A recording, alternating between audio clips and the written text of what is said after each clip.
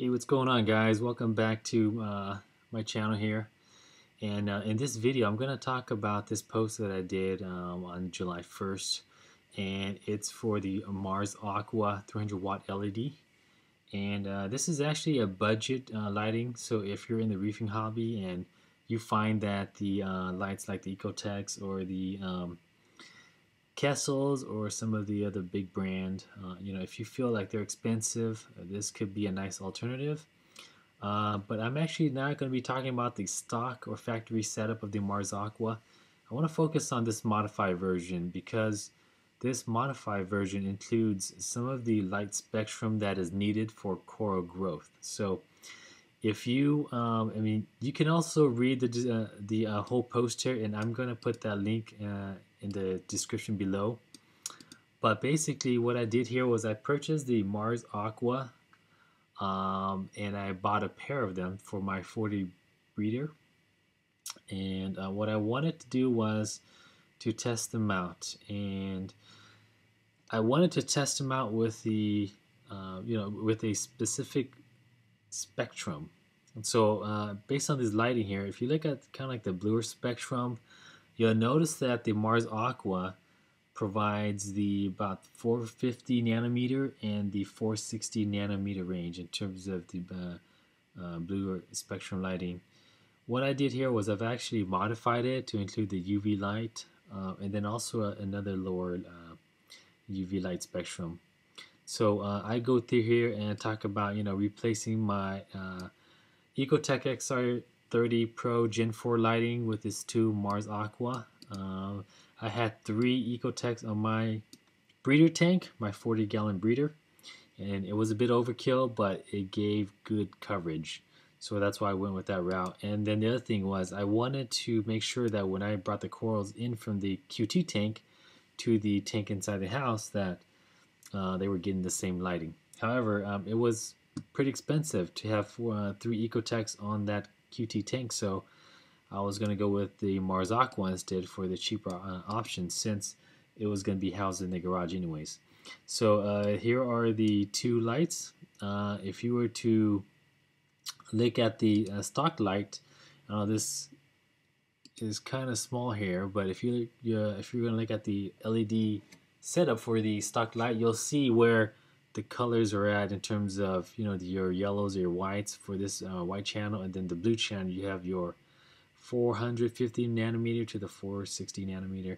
So you can see here how they are positioned in the lighting, and I try to make sure these are accurate, but again, if they're not accurate, I do apologize, but I did some research and found that this is what the LED in that position would be if you were to look at this graph here. So you have your 460s in these two position versus your white and your 460 here, your white here again, your yellow, your reds.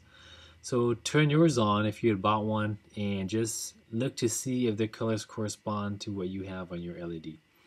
So the whole goal is to transition them over to this setup here, and this setup here actually includes, if you look at this, the 395 nanometer range, 425, and then of course you have still your 450 and your 460, and these are for the blue channel. So I've also changed the white channel in themselves. See, this used to be yellow and white, and I want to say yellow was like in the 3K 3000 Kelvin range, maybe 3500 Kelvin range. The white I think was at around like 7000 Kelvin range, but I made the switch over to the 25,000.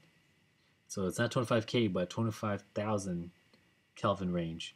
So I have a mixture of 25,000 to the 10,000 Kelvin range, and I made that switch on this white channel, and then also the white channel will have some 460 nanometer range, and let me see what else I threw in here. I thought I had some 395, but I think the 395 is just on the blue channel. So primarily the warmer whites were replaced with the more cooler whites. So that normally would shift the Kelvin range up into the cooler range, like maybe around 15K to 20K range.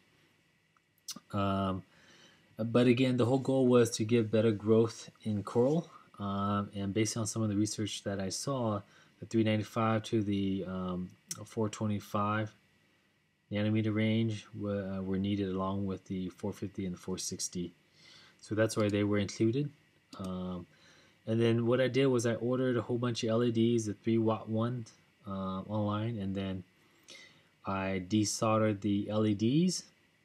I went through and basically went through each LED and desoldered the one that wasn't needed, and then soldered in the one that was going to replace them. So I went through that and I did it for both lights, but first off I did it for just one light and then left one factory so that I can do a comparison for this article post here. So if we look at this, I actually had the Senai Reef monitor system, which has the built-in power and lux meter, and so I did a bit of measuring, just so that I have kind of like a baseline. But this here, if we look at this chart, this is just for the reds. So, I put that power meter right up on the red just to see what it would give me. Same with this one here. I put it right up to the par just for that green LED.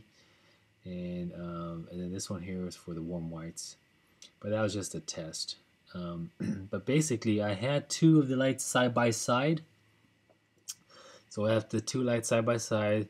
The rear one is the modified. The front one is the stock factory one. And then I just went through and turned on the lights one by one. And so, like this one here is the factory with the white channel. This is the factory with the blue channel, and this is the factory with both channels. All right, and then I went through here and showed you how the lights looked. I took off this little lens here, and that exposed just the LED, and then I went ahead and desoldered the LEDs. And I had the desoldering machine, but I didn't really use that because it was actually easier to just desolder one pin, put in one of those small little flat here at one end, and just pry it up, and then heat it up the other end, and then pry that off, and that was just much faster. But then again, I go through here talking about different nano spectrum range options available, but these were the ones that I actually purchased. Okay, and if you go back here, if you look at the chart again, it'll tell you how many I purchased or how many was needed. And this was, all the LEDs that were needed to make the swap over. So I go through here and talk about the light spectrum. Showed you the lights, showed you the soldering station here. Discussed a bit about, the LEDs that I purchased here. And then this is actually the modified one here. So this is the first light, the factory second light, which is the modified one here. And this modifier, this is actually the blue channel, and you can tell these middle ones here are in a different 395 nanometer range here. This is the blue channel. This is the white channel. And then this is both combined, and they almost look like the Orphic lighting. So it's got a combination of those lights, which is needed for the core growth. Again, this is both lights on. This one here is the blue channel on at max, and this is the modified one versus the stock one here, or the factory one here. Let's take a look at this again. This is modified. This is the factory one, and the factory one looks more natural. Looks more of like a daylight lighting, so not much blue in here. But for core growth, it's probably better with the more of the blues. So this one is a modified one, and I suspect maybe in the 18,000 Kelvin range. Of course, the power meter doesn't really read well in this lighting spectrum, so I couldn't get a true spectrum of what is this at.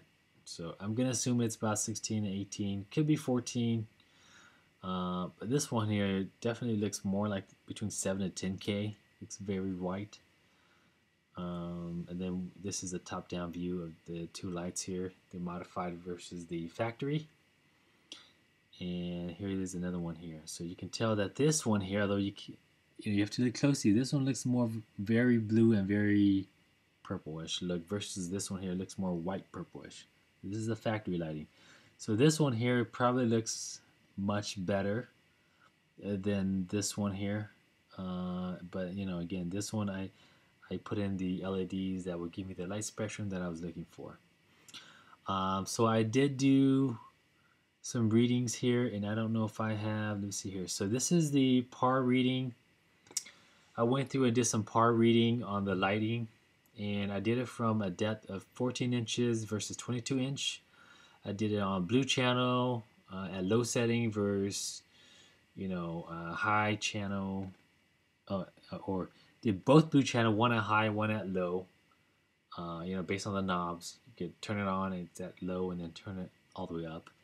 And so if you take a look at this, just for example, high blue channel, you're getting about 643 par at 14 inch, and then about 451 at 22 inch. And of course, this is without water, so that may change, but this would just give you kind of the idea of the par meter, of par reading. So the modified LED, we got a little bit less at 608, for 14 inch, and then 410 at 22 inch, and that is because I had to replace some of the 460 and 450 with the 410 and the 395 nanometer range. So those actually output a bit less, even though they're 3 watts, and so the par meter is just a bit lower. If we take a look at the white light, right? So this is just the white channel. At 14 inch, the factory put out 477. 22 inch, you get about 338. And then for the modified one, it's actually pretty close at 475 for the 14 inch and 323 at the 22 inch. And then if you look at both channels combined on high, you'll see that the numbers are pretty high here. So we're getting factory at 1111 at 14 inch, and then 788 at 22 inch. And then for the modified one, because of the spectrum shift, we're getting about 1082 at 14 inch and 22 at 732. So I'm going to say this is pretty strong for core growth, for SPS core growth. You can't go wrong with these lightings. They'll probably get the job done. But of course, we're probably not going to have white channel at max, and typically, you'll probably be able to get the blue channel all the way up there. Then the white channel is probably going to be half of that, so you might be looking around 400 to 500 par, which is still doable for SPS growth.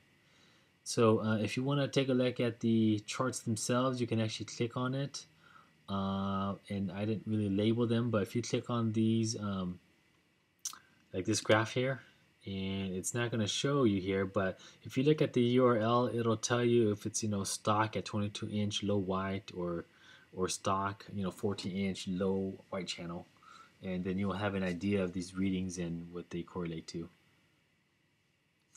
Alright, but that is pretty much it. I'm just going through this in a nutshell. If you want to read more on this article that I created, feel free to click on the description below.